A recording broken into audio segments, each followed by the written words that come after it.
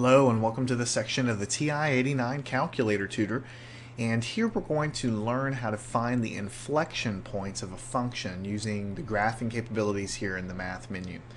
Let me go ahead and plot a function, and then we'll talk about what an inflection point is so you'll understand what we're trying to actually use the calculator to do. Let's go ahead and plot sine of x. That's the easiest function to visualize.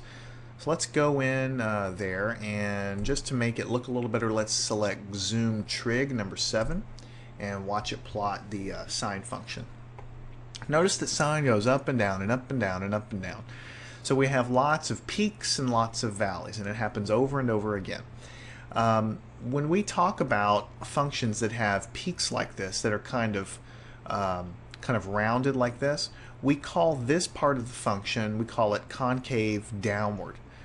Because it's concave and it kind of opens up facing down. The open part of the cave, so to speak, is facing down. So when you study calculus, you'll talk about concave down parts of functions. And this is an example, another example is over here, where we're concave opening downward. This guy is what we call concave opening upward, or concave upwards, because it's concave and it's opening facing up.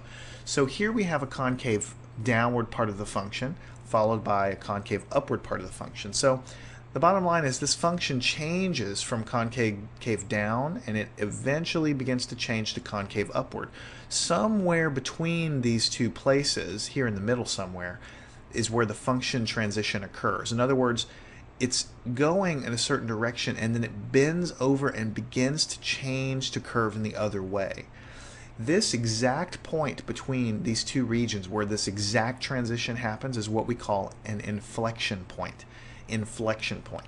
You can kind of think of the word inflection. Usually we use it when we talk about our voice, where someone is talking with great inflection, where their voice makes a change. You know, maybe a narrator of a book, he might use a great inflection in his voice. He might say something like, "The great sun sets below the horizon," where he's changing his voice constantly, right? Or he makes a nice point by changing the pitch of his voice. Well, this inflection point is where this curve begins to change its shape. It's changing from concave downward to concave upward, and right here in the middle is the exact point where it bends over and begins to move the other direction. Now in calculus, the way you find these inflection points is by taking the second derivative of this function and setting it equal to 0.